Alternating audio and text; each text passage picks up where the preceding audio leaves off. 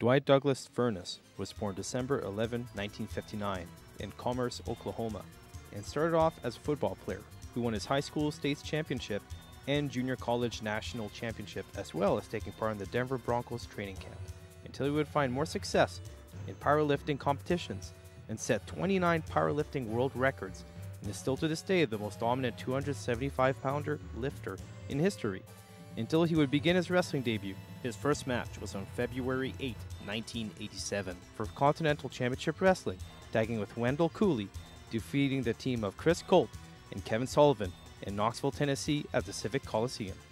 Philippe Lafon was born September 16, 1961 in Manitouwadge, Ontario. Philippe is much more cut and dry. Like 88% of wrestlers of the time, he was discovered in a gym purely based on his size by Davey Boy Smith and Tom Willington, and trained by Mr. Hito in Stu Hart's Dungeon in Calgary, Alberta. He debuted for Stampede Wrestling on June 7, 1983, defeating David Morgan in Regina, Saskatchewan. Both of these men have had impressive solo careers, but we aren't here for that today, are we? Oh no, we are here for something far more special. This is the wrestling career of the Can-Am Express. Welcome to Wrestling Through the Ages. Let's get this deep dive going and get right into the Can-Am Express. Before tagging together, both men would be working for Giant Baba's All Japan Pro Wrestling in 1988, with Philippe Lafon going as Danny Crawford, using his wrestling hero's name, Dan Crawford. Dwight-Douglas Furnas simply removed his first name.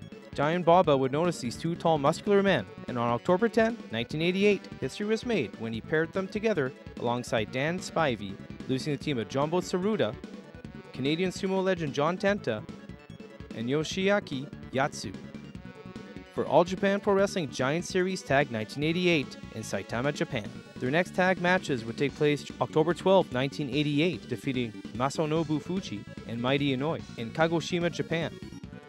October 19, 1988, in Gifu, Japan, defeating Mighty Inoue and Takashi Ishikawa. October 20, 1988, Shinichi and Tiger Mask would bring it down to a double countout in Nagano, Japan.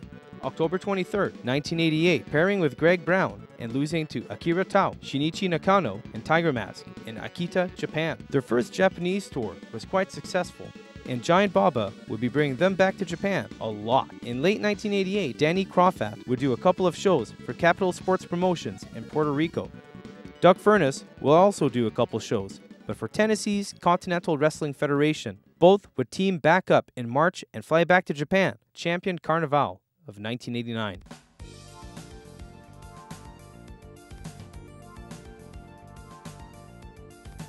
"17 days later, Doug Furnas and Danny Crawford had old-time friends also wrestling in Japan. The British Bulldogs mentioned to Doug and Danny that Japan loves tag team names, and they should adopt one real quick. Thus, the Canadian American Express was born, or the Can-Am Express for short. The Can-Am Express would embark on May's Super Power Series, tagging 18 times, winning 7 matches.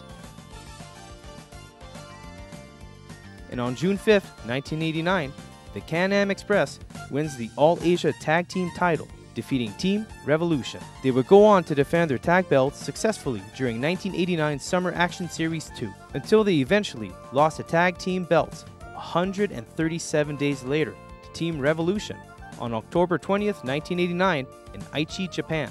They were unsuccessful in winning back the belts during All Japan Pro Wrestling's Real World Tag League Excite Series. They win it back from Team Revolution, this time keeping the belts only for 38 days, losing it to the Technical Masters, Kenta Kobashi and Tiger Mask.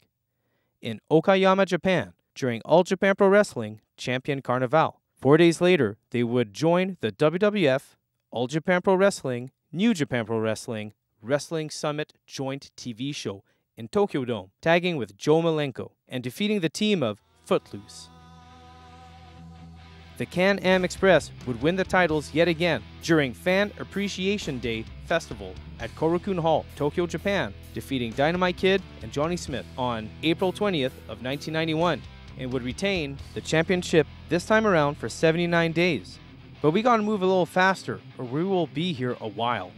So here is a montage of their next 4 years wrestling for All Japan Pro Wrestling. All you need to keep in mind is that they didn't just wrestle for All Japan Pro Wrestling, they dominated as one of the top new Gaijin tag teams of the 1990s.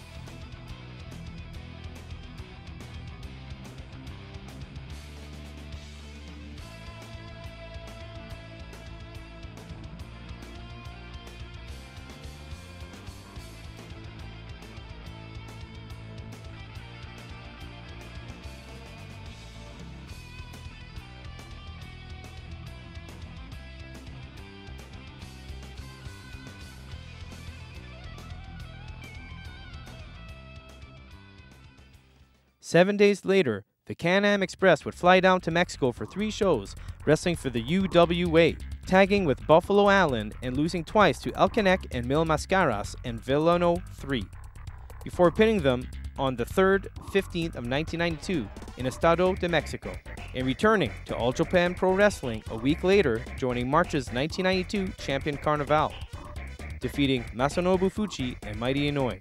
Here is a compilation of the following matches.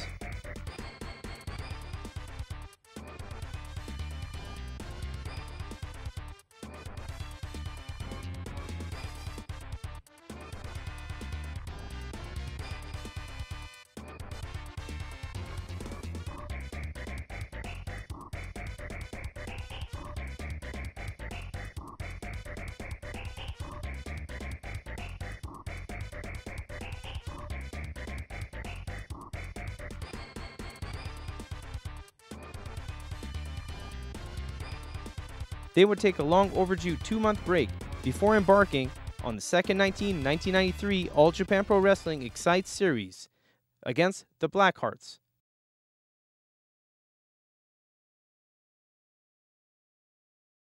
They would return to the UWA on March 19, 1993, losing to Dos Caras, El Texano, and Silver King. In Estado de Mexico, they would return to Japan 14 days later, on April 2, 1993, for that year's champion Carnival. They would wrestle Tsuruta Gun,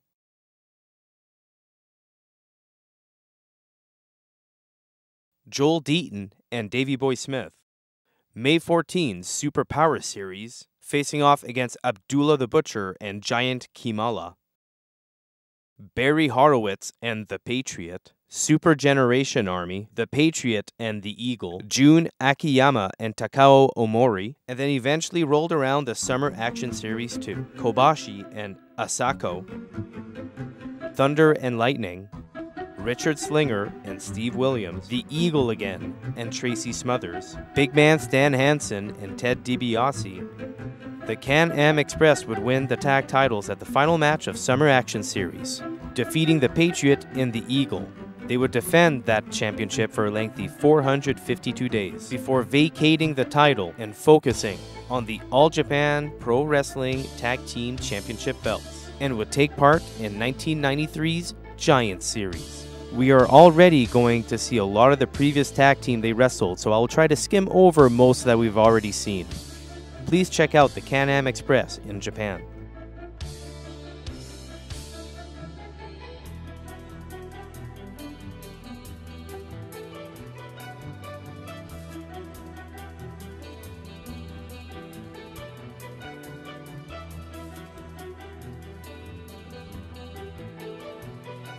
Their last Japan match was against Gary Albright and the Lacrosse on the 6th of 4th, 1996 in Kanigawa, Japan. Their first UWA championship lasted a total amount of 133 days. Upon returning to the States, they answered a call from the WWF. Dan Crawford would use his previous in-ring moniker, Phil Lafon, and on 11/17 of 1996, at that year's Survivor Series, they would team up with the Godwins and defeat the team of the New Rockers and the Hart Foundation. Following this match, they would defeat the team of the Headbangers on the 11/19/1996 on episode 530 of WWF Superstars at the Civic Center in Springfield, Massachusetts, before embarking on a house show winning streak against the New Rockers, a total of 7 matches.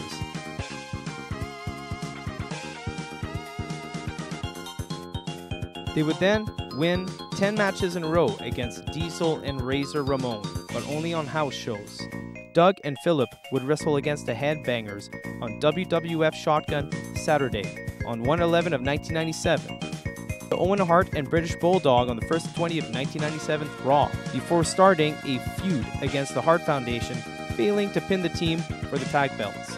Philippe and Doug would wrestle the likes of Bob Holly, Salvador Sincere, Aldo Montoya, Alex Porto, lose to the Hart Foundation in a series of house shows before making their third WWF pay-per-view appearance at 1997's WrestleMania 13. It was a poorly written tag bout.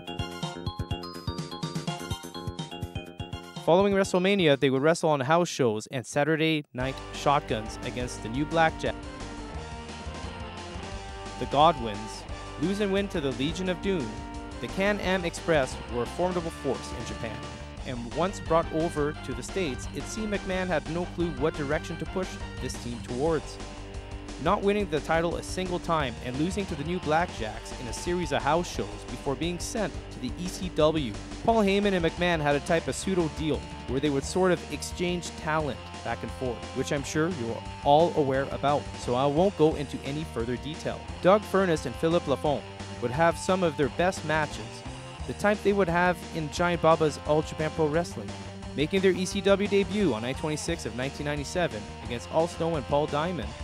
Wrestled 3 times in one night at Orlando Fairgrounds against the FBI, Mikey Whipwreck, and Spike Dudley, Danny Morrison. They would return to the WWF on Survivor Series of 11/9/1997, being part of Team Canada alongside Jim Neidhart and the British Bulldog, defeating Blackman, Vader, Mero, and Goldust. They wrestled the following night on Shotgun Saturday, defeating Flash Funk and a young Scotty 2 Hotty.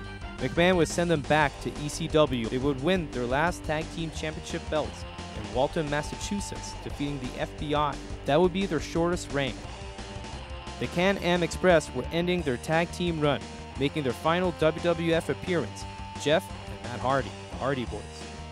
Philippe Lafon and Doug Furnas surprisingly finished their tag team career in ECW, pinning Chris Chetti and Jerry Lynn in Blackwood, New Jersey on 12/27/1997. Doug Furnas would fail to win the TV title against a solo run against RVD, and after 20 matches in the course of 6 months, called it quits and retired from wrestling altogether.